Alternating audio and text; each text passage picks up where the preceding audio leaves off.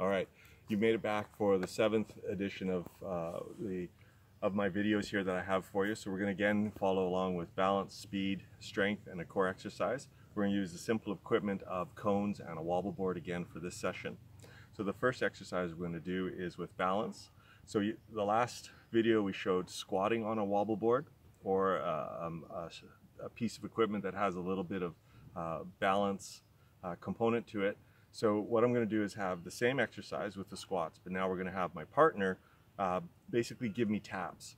The big thing with kids on this is when you allow them to give a little tap on a shoulder or a knee or an elbow, generally some kids will take it as an opportunity to give their partner a really big push.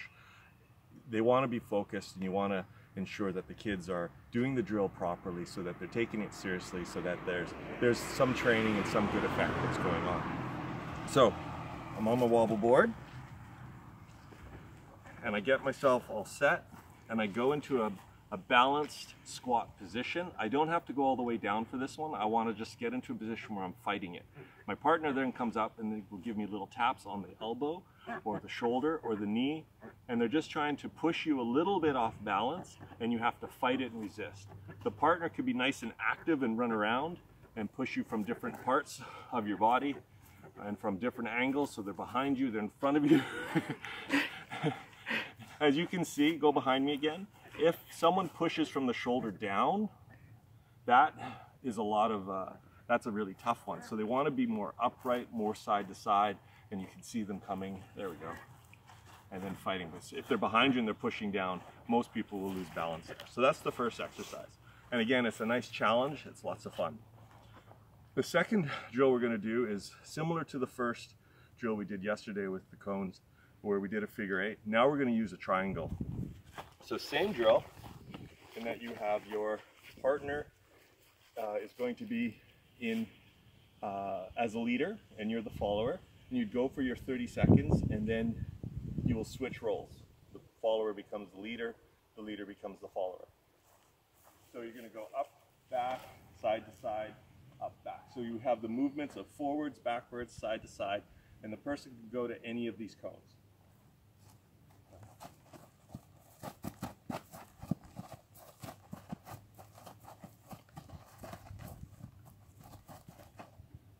So as you can see, a lot of good quick first step movements, a lot of changing of directions, a lot of picking the feet up very quickly.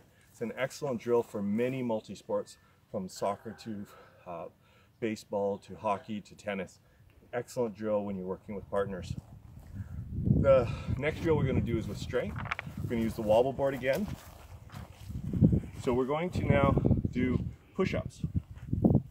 So the secret, or the trick with using balance boards or any type of instability surface for push-ups is, again, nice flat hands, nice and wide, and you have to be directly over top of your shoulders here. If you're leaning out in any way, you're going to put a lot of stress on the shoulder joints.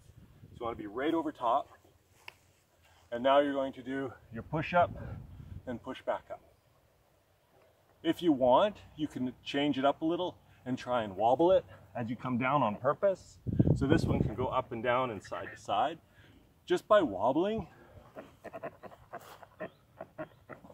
on purpose, it kind of allows the muscles, or forces the muscles, to adapt, and also gets all the muscles in the area that you're working on, in this case your chest, your shoulders, your triceps, in your push-up to work even harder. So that's your strength. The final exercise we're going to do is core, and a basic core that we're going to do is bicycles. So the bicycle sit-up. With this one, you want your knees, legs to be nice up in the air at 90-degree position. And in doing so with this, as you're pulling in the bicycles, you're going opposite leg. And what you want to do, or what I try and emphasize, is the elbow has to go to the outside and then switch, and then opposite elbow to the opposite knee on the outside.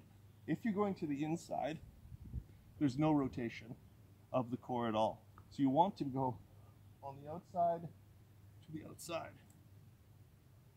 Well, I also emphasize slow movement. If they go fast, kids generally try to whip off 20 in a row real fast.